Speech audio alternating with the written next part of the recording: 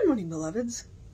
We've been under heat advisories for so long that yesterday when I was walking back to my car after work, I was like, wow, the breeze is not hot. It's relatively comfortable. Yeah, it was 96 degrees out there, but we weren't in a heat advisory. It wasn't in the triple digits. So I was like, that's how bad it's been this summer, is that you notice the day you're not under heat advisory. Yeah, like it's 96 degrees out there and I'm like, oh, this isn't bad. Yeah. I got nothing. Okay. It is September 6th. Our title is Kingdom of God Within.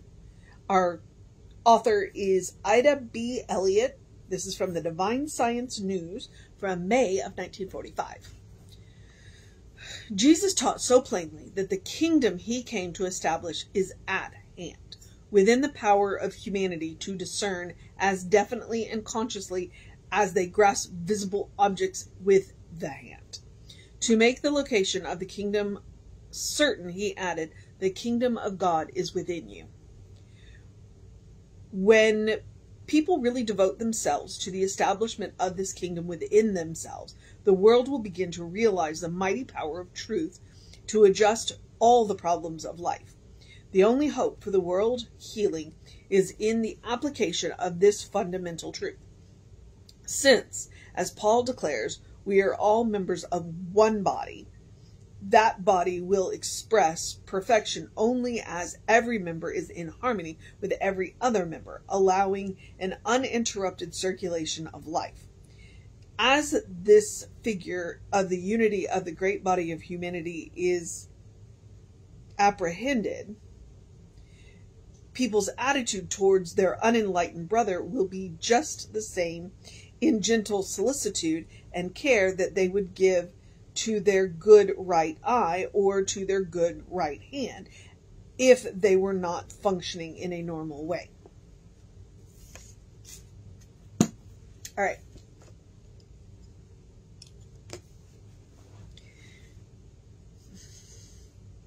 So here's where Lisa is not going to get up on her soapbox, but she's probably going to get on her soapbox. Okay?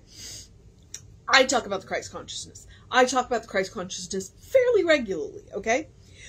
And on more than one occasion, I have said, this is just what we call it in the Western mind, in the Western culture, okay?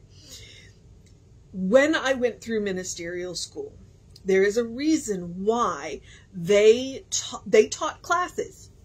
Like, I had a couple of classes that covered several religions, but I had in-depth classes on several, like, major other religions. Why would my ministerial school do that? To remind us that everybody has a piece of the truth. That frequently we are talking about the same thing, but we are using different words, different phrases, different languages. There's one, and I've seen it a couple of times, where people get all upset about the word Allah, okay? Allah literally translates as Father, okay? When the people in the Islam religion say Allah, they are referring to the same God that we use the word God. They're referring to the same God that the Jewish people refer to as Jehovah, and they're referring to the same God that the Hindus call Brahma. The kingdom of God is within you. So what she is saying at the end is she's reminding us, you know what? When we meet people who don't understand that the kingdom of God is within them, that they are still struggling with the illusion of separation, that we are to be kind to them, and that we are to support them, and that we are to help them, and we are not to make them wrong. And I say that because it may simply be a language barrier, a culture barrier, a phrase barrier, a word barrier. Maybe we are talking about the same thing, but we've gotten so fixated on the words that we use that we can't recognize that the words that they're using mean the same thing. And I think that's why she put that at the end. She's like, look, you know what? When you meet people who are still caught up in the illusion of separation, then we give them grace.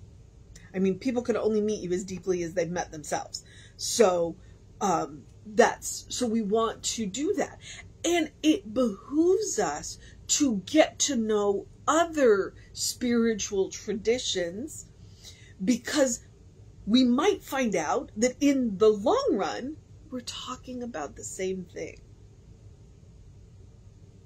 The kingdom of God is within you.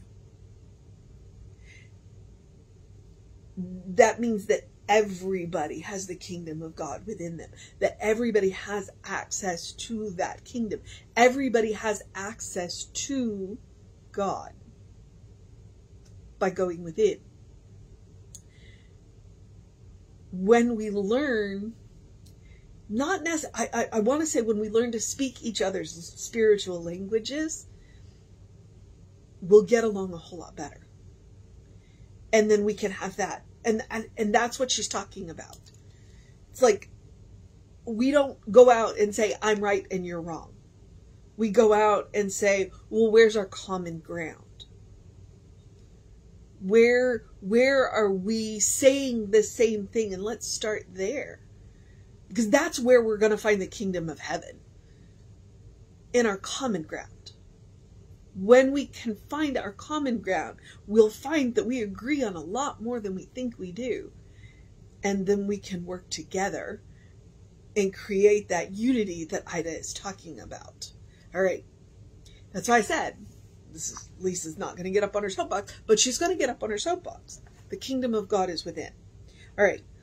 So, when people really devote themselves to the establishment of this kingdom within themselves, the world will begin to realize the mighty power of truth to adjust all the problems of life. The only hope for world healing is in the application of this fundamental truth. If it is a fundamental truth, then every single spiritual system out there has it. And I honestly believe that.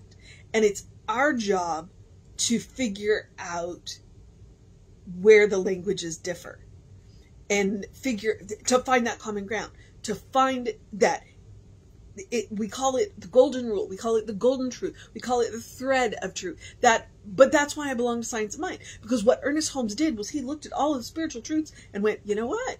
They're all kind of telling the same story. Let's figure out what everybody has in common. And that's probably the truth. And all of the rest of it is window dressing. And that's why I belong to Science of Mind. Okay.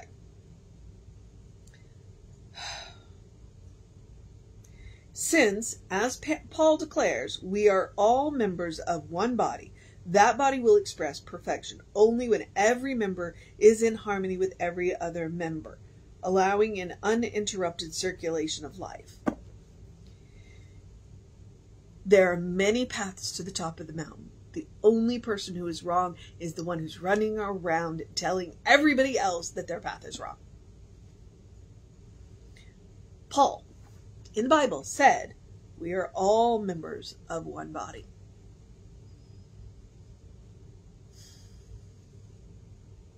As this figure of the unity of the great body of humanity is, she uses the word apprehended, I guess understood, people's attitude towards their unenlightened sibling will be just the same in gentle solicitude and care that they would give to their good right eye or to their good right hand if they were not functioning in a normal way.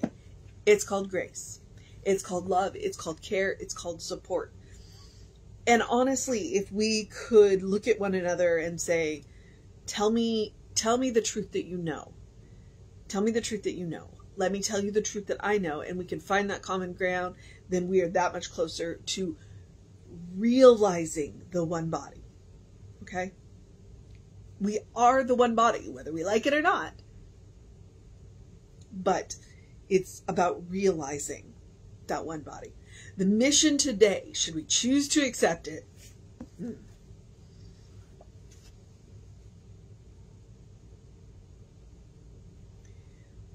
is our attitude towards, and I'm not even going to say unenlightened, towards our differently enlightened siblings, with gentle care, with gentle solicitude and care.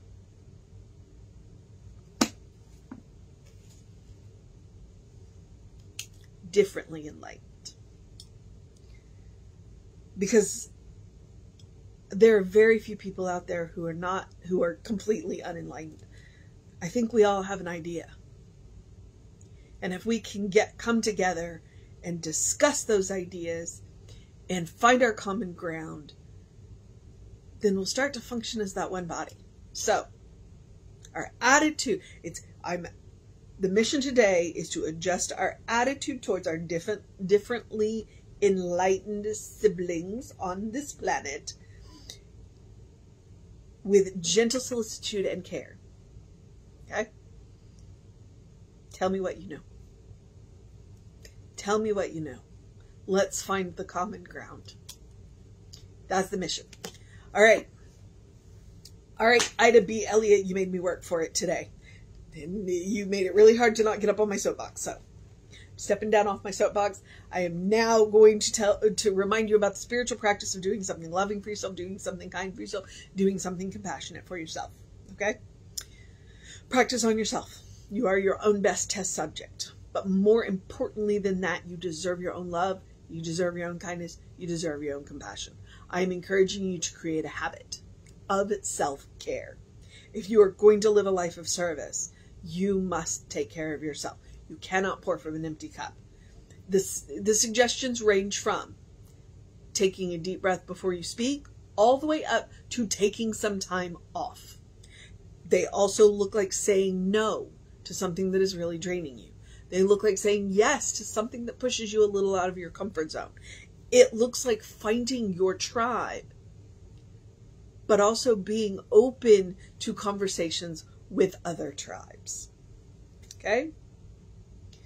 You want to find your community, you want to find your good support network, but you want to keep the lines of communication open to everybody else. All right.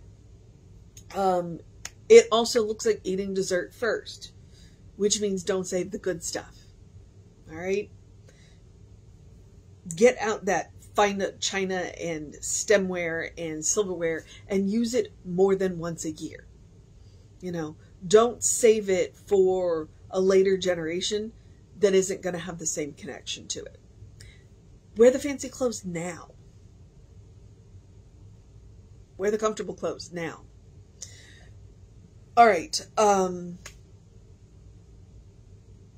And the rest of the suggestions are basic and easy and simple. Do something to engage your mind and body every day. Unless you have a rest day. Rest days are important. Please build them in. Drink plenty of water, as we are still facing triple digits. They said yesterday 40 heat records were broken and 50 are on the table to be broken today. Drink plenty of water. Your brain works better. Your body works better. Your skin looks better when you're well hydrated. Drink plenty of water. And I also encourage you to get that early in your day bright light. I am not a morning person, but I am telling you, getting out around, I try and get out by 7:30 in the morning and go ride my bike for 30 minutes. And that gets me, there are a lot of trees in my neighborhood, thank goodness. And hopefully we'll keep them. So it's been very dry, the drought. I'm worried about the trees. That 7 to 10 minute of bright light on my face definitely helps. It definitely goes a long way to supporting my mood and my energy, and I hope it helps me sleep better at night. I'm a menopausal woman. Who knows? Postmenopausal woman. Who knows? All right. So, yeah, I forgot where I was going. Oh, bright light, 7 to 10 minutes, circadian rhythm. Look it up. It's science. And I'm going to remind you, open the windows of your soul. Allow the breath of heaven to remind you, you do live in heaven right here, right now.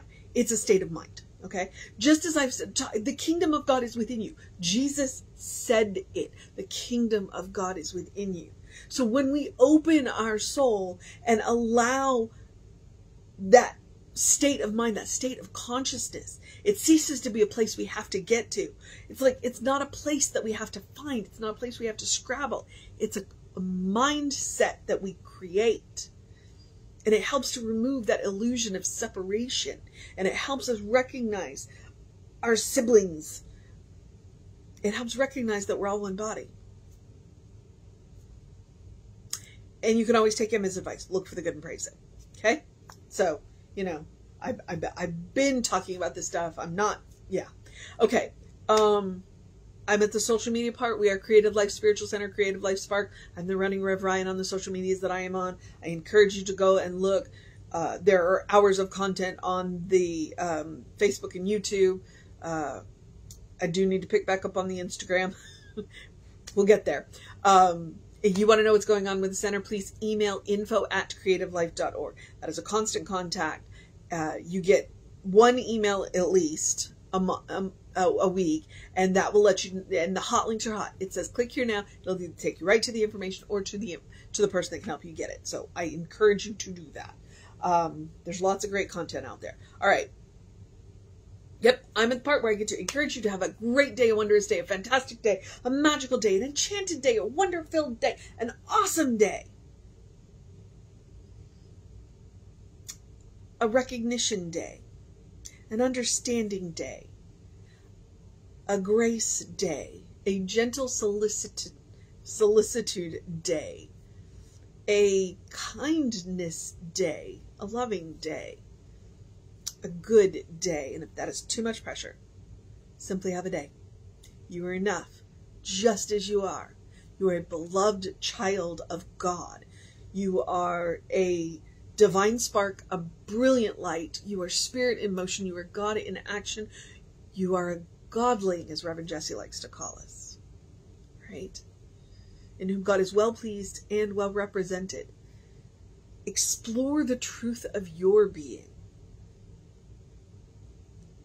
and the source of your being, and peel back the layers of who you've been told you are, and get to know who God knows you to be. All right. Reverend David should be on around 5 p.m. with you. I'll be back with you around 9 a.m. Take care of yourself and know that you're loved. Always. I'll see you next time.